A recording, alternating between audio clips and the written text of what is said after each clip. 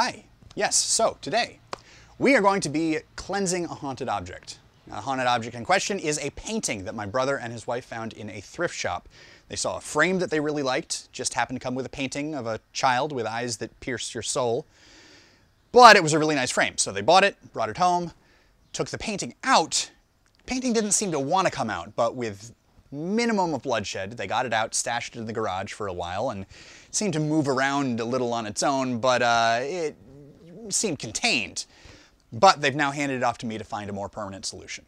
So, I did a little research. I found a ritual that seems promising. It's kind of a mishmash of different traditions. Think of it like occult MMA. You know, use whatever tools at your disposal to get that ghost, right? One of the key components is this shamanic mojo bag I picked up that has, I don't know, 11 mystic herbs and spices. Seller says it was assembled under the light of a full moon, and for full 2 moon cycles beforehand, I quote, "the components were supercharged in the pyramid." So we got that going for us.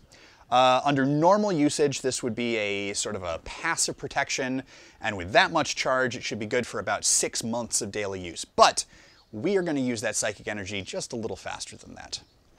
Now, when you're dealing with these sorts of energies and potential malevolent entities, then safety is incredibly important, as are backup plans.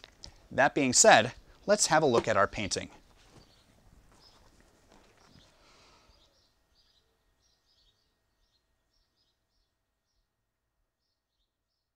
Yeah, don't look at it too long. Let's take care of it. All right, we have our object placed in a circle of sacred salt for protection. Now, alligatus est ultra, querite tenebras eternes, mano tua Demeter. Hope I got all that right. Oh, shit!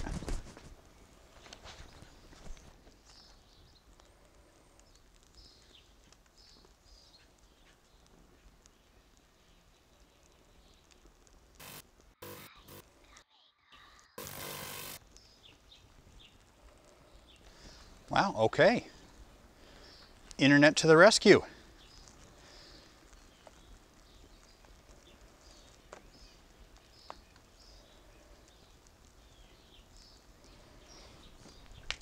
Well, that was a little surprising, but can't argue with the results. Looks like our object is thoroughly dealt with. Isn't the internet great?